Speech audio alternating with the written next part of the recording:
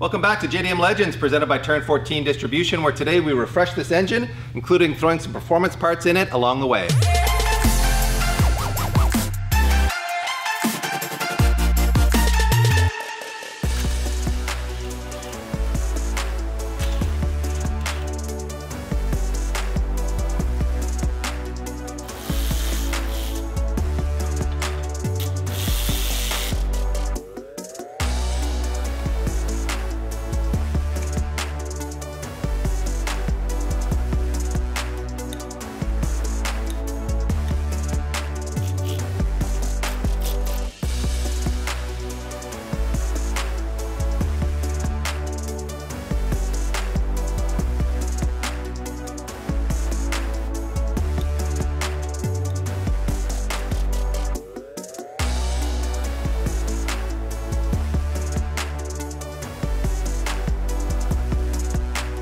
Well, that all came apart nice and easily. Factory service manual did help, and it's worth noting that these cam seals look basically brand new. It's kind of crazy how nice and fresh and flexible they still are. As you'll recall from our initial walk around of this car, there was a sticker on the valve cover that showed the timing belt had been done at 92,000 kilometers. Was it around there, Pete? Yep. So I'm assuming they probably did these at the same time, so they've probably not been in the car for very long. You can even see like the crank seal looks to be in remarkably good condition. I'm kind of tempted to say they did that as well. There's like an O-ring under here that was leaking like a sieve on your 2JM3. Maybe we'll check that because it looks like... Oh, we're gonna have to do that for sure, yeah. With some fluid around that guy. To do the valve stem seals, there are a bunch of tools that you're really gonna want to have because it makes this job so much easier. The first one is a source of compressed air to hold the valves up. We are using our OTC cylinder leak down tester here. So all I'm gonna do is plug this in and pull off my bucket here. And next up here is a Lyle valve keeper and installer removal tool. This is an awesome tool. Let me show you how it works. So what I wanna do here is remove these keepers that are holding the spring and the retainer in place. And this tool goes on as such, and then with a bit of a bump and a push now, I should be able to pull it off just like that. And that's really remarkable because there's so many different tools out there that you fiddle around with, but having this one makes the job super easy, and you can see the keepers are now in there. Next up here is this valve stem seal set of pliers, and you can see they're just shaped in a way that allows you to reach down in here, grab the valve stem, and look at that, this one popped right off. And that's because it is destroyed because these are so brittle and old. The exhaust side on these is really bad. And here's an interesting thing to note. So you may not be able to see this, but part of the valve stem has stayed behind down here. So now I need a set of pliers to get in there and pull that off. If you don't pull that off, you try to put the new one on, you're gonna destroy it. So there it is. That is the piece of the valve stem steel that was remaining down there. And you can see if this gets left behind, it's gonna be bad news. Now, if you watched us work on our last 2JM3, you'll know that we use a ton of the GSC Power Division stuff, including their Viton valve stem seals. These are actually cheaper than the OE replacement, and the Viton is a longer lasting material, and they're more readily available. So win, win, win, and that means that they're gonna be pretty easy to install as well. I just push it on like that, and now I have a special tool to push it down as well. So here is another tool, and really all it is just like an open-ended socket almost for these valve stem seals, and all it does is just allow me to place it in properly and tap on this. You really want to be gentle here. You don't want to like hammer it down because you can certainly wreck it that way. Now, of course, while we're in here, we are going to make a bunch of upgrades, including a set of these GSC single cylindrical valve springs with tie retainers, and these are great for if you're going to be running S1 or S2 GSC cams. They're actually really good for daily drivers, they mentioned as well. And anything under 32 PSI of boost, which makes sense. So we're definitely going to be sticking below that. So I'm going to pop these on as such, and now I'll show you how to get those keepers back on. Now what I'm going to do is drop in the keepers like this. So here's the same tool I used to remove them, and it does have this little extension that drops in here. Now all I do is place that in the middle and come in with a hammer. We'll see if I can get this done in one go. Sometimes it takes a couple blows, but if you do it right the first time, it should just lock them in place. Let's look. Bam, look at that. One hit wonder. And that, look at that. It's just in there.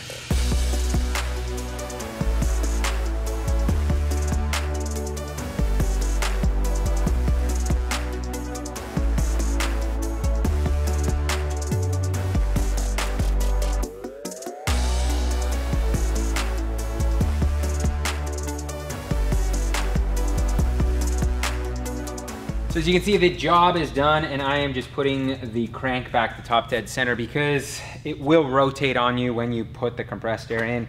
And a couple quick pointers. All of the exhaust valve stem seals were burnt and rotten. Those are the ones that fail, and the intake ones don't tear off like this side did. So just be very wary when you're doing these, as I already mentioned, to make sure to check for debris underneath. And otherwise, man, with the right tools, I'll say it, I'll beat the dead horse. Make sure you got the right tools because that job goes so much quicker than if you don't. And there you go. That is one sexy bump stick from GSE Power Division. This is their S1 profile. You can see this is for the intake cam right here. And these reportedly make between 40 and 70 wheel horsepower over the stock cams, just depending on how big a turbo you're running. But that is some serious gains, and it is all gains with these. So there is no like low end power loss. These are just like gains across the power range. So there's really no downside to adding these. However, they do require that upgrade to the valve springs that we've installed here along with those retainers. So we should have a perfectly matched cam to spring pressure and all that good stuff. So we've got the cams in, caps torqued spec. And by the way, we did put assembly lube on all the cam journals, so don't panic about that. We've got it all timed up to top dead center, and we are now going to follow the factory service manual's sequence for checking our valve clearances. We've got our little shims here, or what are these called, feeler gauges, to check our clearances. And it is worth noting that Power Division, GSE Power Division's clearances are on this card here. You can see it's 7 to 9 thou on the intake side and 11 to 13 thou on the exhaust side. They've also got millimeters in there if you're metric, which is a slightly tighter tolerance on the top and bottom ends than the factory service manual. So we'll work to these, we'll check all our specs. So I'm gonna start with 10 thou, which is 1 thou thicker than GSE specs, to see if it'll fit in or not. And that will not fit in. Ooh. And on this side, that will not fit in. So now we wanna see if the 9 will fit.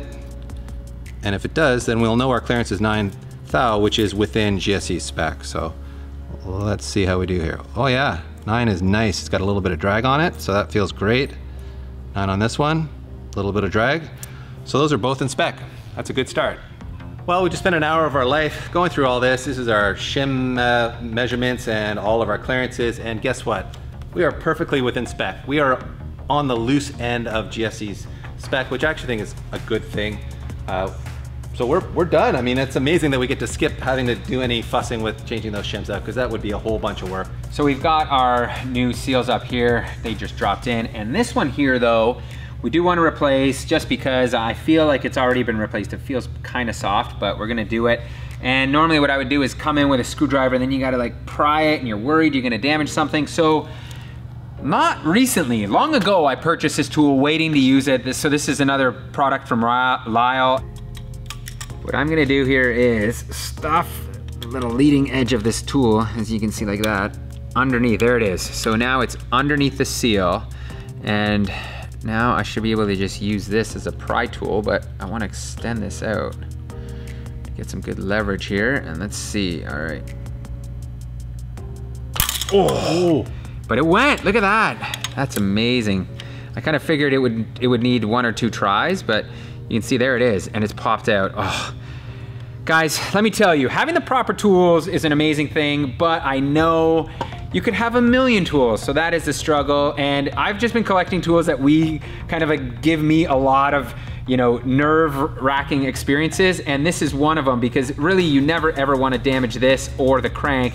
And as you saw, this tool did wonders for here. So I've got some lube on the inside of this, and really the trick here is to make sure that it's aligned straight. You can see if it doesn't go in straight, it's going to give you problems. And oh, I was gonna use this, but I'm gonna have to rethink my strategy here. So I've got, I think, a Vibrant 2-inch or 2 1/4 inch piece of pipe here that actually is perfect for this. And now I'm just gonna tap around and get this thing to set into place properly. After many taps, I think we are good to go. It's as flush as I'm willing to go. I don't want to go too far because then you can't come back out, and I'm like confident this is gonna be good. So now we're gonna move on to this guy right here. If you guys recall the 2JM3, we had put the engine in, we did all the servicing, and then we realized we had an oil leak, and it turned out to be this guy here, which is, there's like a weird O-ring on here. There's also like a spring and a bunch of other stuff. I don't really recall. This is like an oil pressure relief valve. That's right, yeah. So it's kind of a weird thing. Yep, and there it goes. There's that spring. And this is the O-ring in question. You can see this one is also very flat and very stiff. Can you guys guess which is the new one? Squish, squish. Not so squishy, look at that. Oof.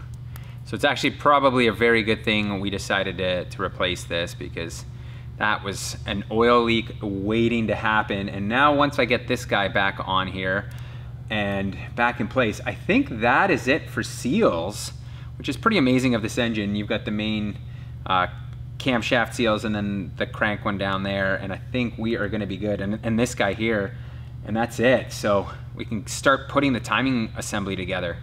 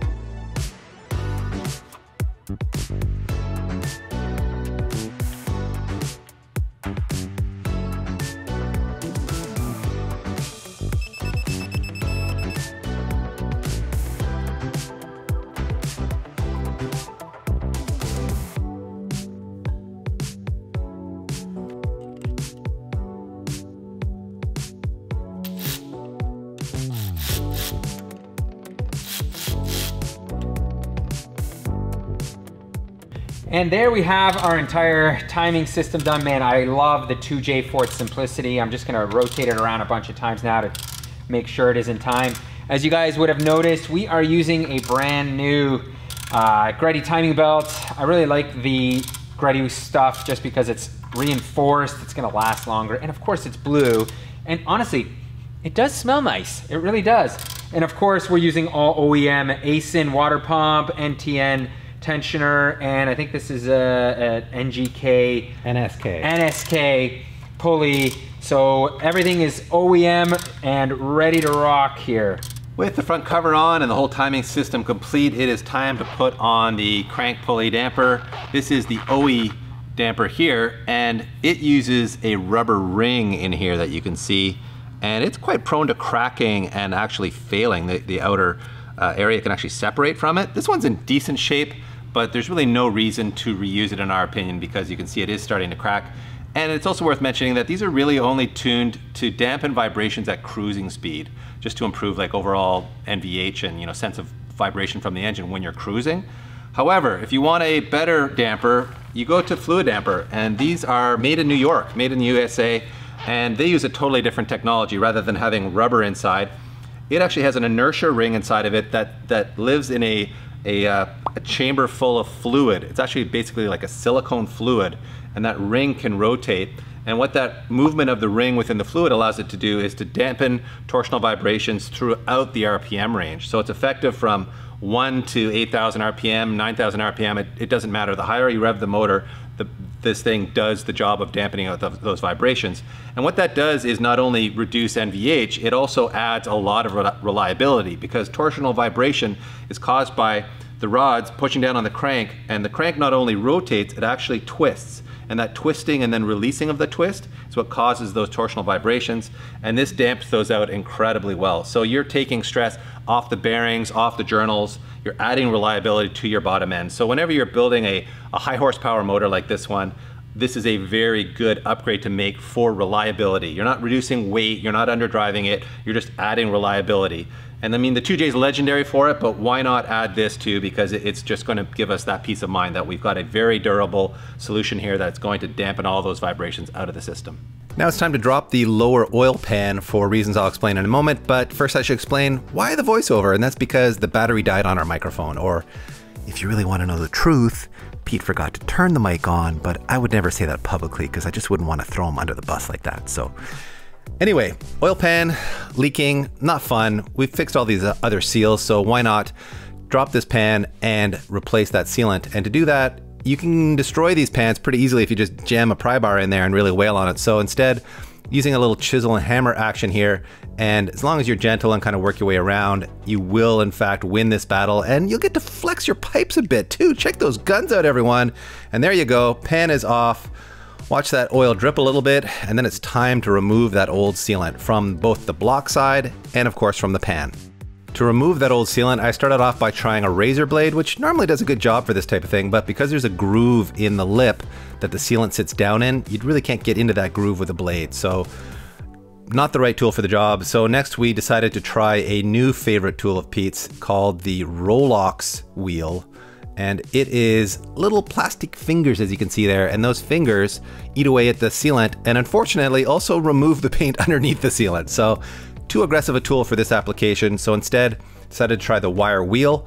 And to Pete's credit, it was his suggestion to try this out, and it worked wonders. It clears off the sealant really well, including into that groove, without removing the paint, or at least removing very little paint. So I think this is the right tool for the job in this case. Time to move on to bolting this thing back on. Now it was time to offend the Toyota purists by using Honda Bond on the oil pan. And in our defense, Honda Bond is a really high quality sealant. It always does the job for us. So I'm confident with the pan in place, torque to spec, we will not have any leaks on this motor, or at least not any oil pan leaks. Well guys, that is a wrap on this one, and man, am I ever pumped how good this thing is looking. It's so exciting to have all those potentially leaky seals replaced, these sexy GSC camshafts in place, this gritty timing belt in place, this fluid damper in place. As a matter of fact, I should mention that you can get all of those parts from Turn 14 distribution, so thank you very much Turn 14 for making all of our JDM Legends dreams come true around here, and thank you guys again for watching. In the next one, you'll see us put this beautiful beast back in the hole. Welcome back to JDM Legends, presented by Turn 14 Distribution, where today, I've forgotten what I was supposed to say. Where today, I can't come up with a transition there. We're refresh this engine, including, today we're gonna refresh this engine, including